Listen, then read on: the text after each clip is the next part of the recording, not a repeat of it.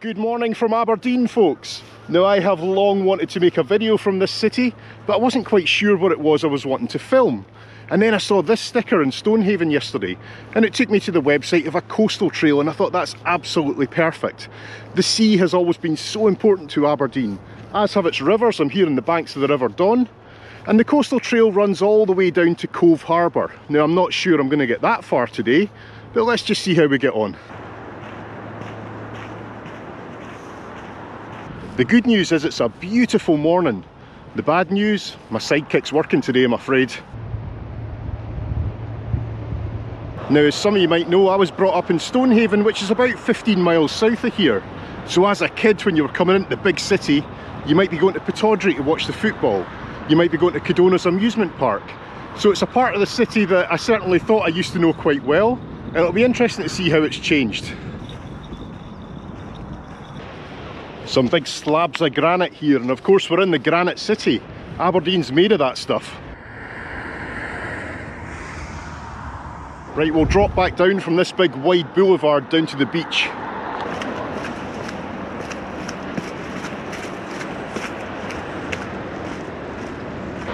You might not be able to see it on camera, but there's a helicopter passing overhead just now, and that'll be one of the many choppers that are ferrying people from Aberdeen Airport out to the oil rigs. Because of course Aberdeen is at the heart of the UK oil industry, and it gives Aberdeen Airport that strange statistic of being one of the busiest airports in the UK.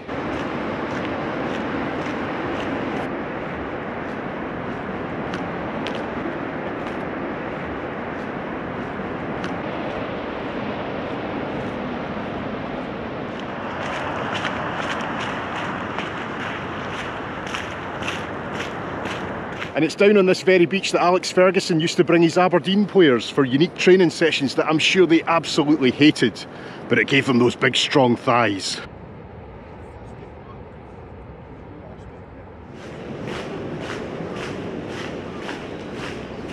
Right, that's us crossed under the road and we're making our way to Pittodrie Stadium. Now, rather than take you to the football stadium itself, we're going to go up to a hill which gives you a nice viewpoint right over the stadium. And I don't know if it's still the case, but back in the day, the buses used to park over on the boulevard and you'd walk over this hill and then you'd see the stadium before you and all the excitement would start to build. So there's Pittodrie over there to the right, but we're going to begin up this hill.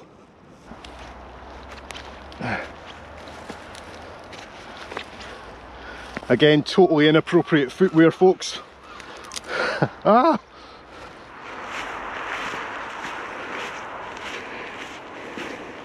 So there we are, folks, Pittodrie Stadium, the home of Aberdeen Football Club. Now, there's long been talk of Aberdeen building a new stadium and moving to an out-of-town location. And I've always thought that's quite sad because there's so much history happened here. Aberdeen dominated Scottish football back in the 1980s under Alex Ferguson, and they even won the European Cup Winners' Cup. I can always remember when you'd tune into Scottish football on the radio and you'd hear the game going on and you didn't know which game it was, but then you'd hear the seagulls in the background and you instantly knew you were at Pittodrie. The stadium does look a bit weird these days. I can remember when they built the big Dick Donald stand. That used to be the beach end and it was basically just a shed, but what an atmosphere that would create. Right, let's move on. Ah, the flumes. Who didn't love the flumes? But who can also remember all the urban myths that used to go about people putting nails and razor blades in the slides? Ouch!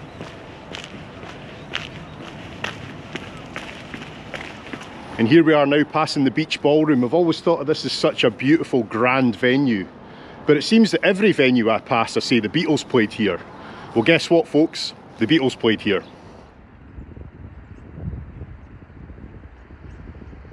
There we are, Cadona's. That's where every kid wanted to go, me included. Looking at it now, it's no Disney World, but to be fair, in summer that big wheel looks really nice. Look at this guy, folks. He's got the beach as his canvas and a rake as his brush. How cool is that? Here I am just walking along and I've realised I don't know how to say it. Is it Esplanade or Esplanade? In the comments, please. Right, this is my favourite. Here we are arriving at Fitty. This is Aberdeen's 1800s fishing village. Now if you saw this on a map you might think it's called Foot Dee, and it is at the foot of the Dee, but in these parts they call it Fitty.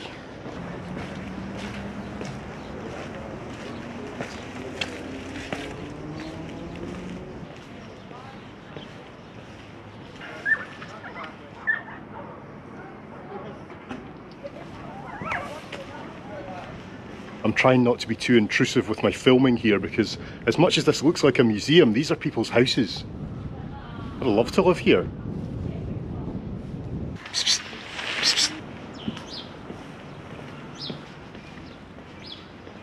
Okay, this wee wooden one in the corner, that's my favourite so far.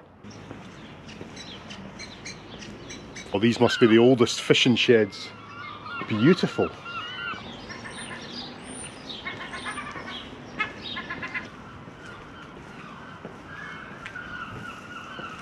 It's such a quiet wee place, apart from the seagulls of course, but I hope they get peace from tourists like me. Aye, so if you're in Aberdeen and you don't know about Fitty, get yourself down here for a wee stroll, you won't regret it.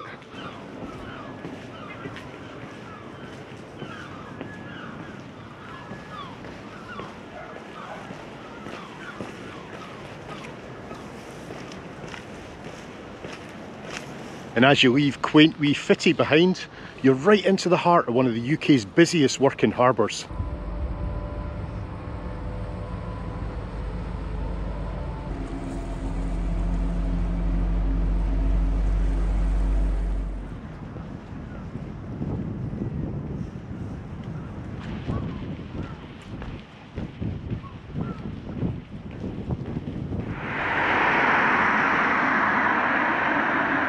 These big industrial harbours tend to be quite closed off places, so I don't think I'm going to get too near.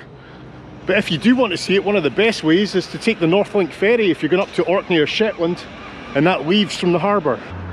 I'm sure the Neptune bar's got a few stories to tell.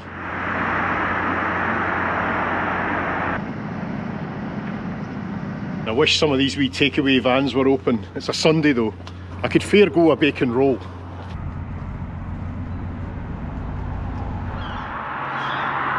In fact, talking about the Northlink, I can see it just over here.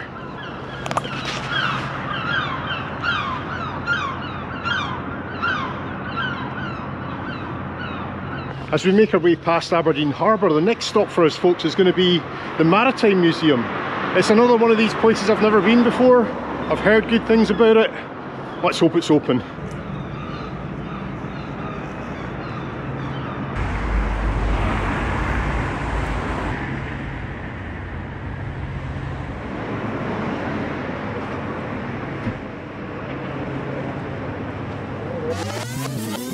Well, good news and bad news. The good news is the Maritime Museum will be open, we're just too early. So the bad news, you're going to have to watch me eat breakfast. I'm sorry, but these are not pancakes. I've had to use all the syrup to try and disguise the flavour.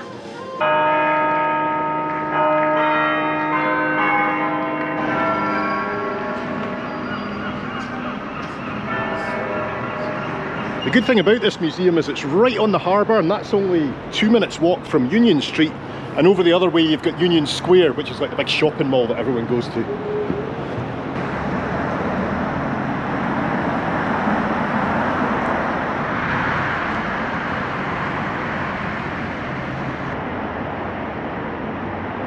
Right, let's get inside. Yeah, we still have to wear masks.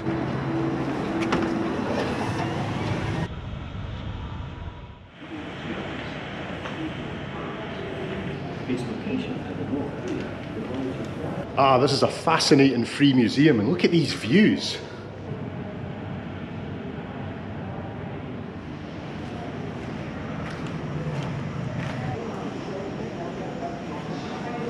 I really like this model of an oil rig, but to be honest with you, it terrifies me. It's kind of like icebergs. Look how far down they go. Right, we've got the 3D glasses on now. So a helicopter flight is really the best way to get here. So why is the term here in the first place?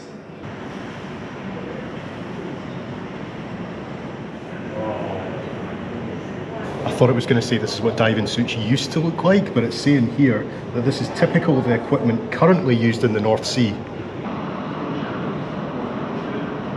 What I really like about this museum is that it's not just exhibits, there's lots of stories of life at sea. It's very interesting, but maybe not a life for me. Types of glove.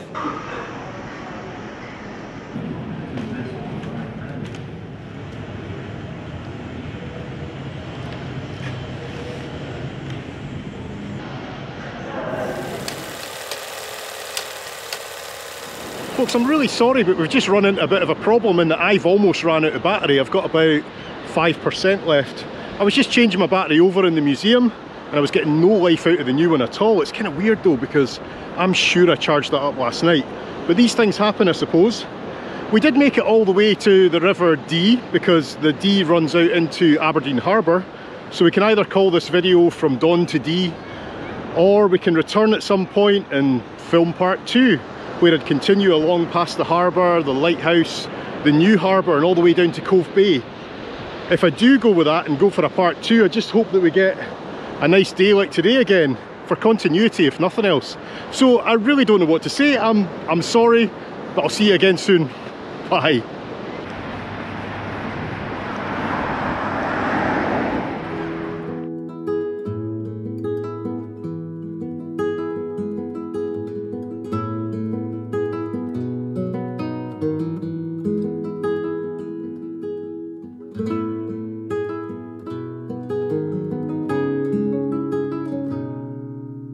you.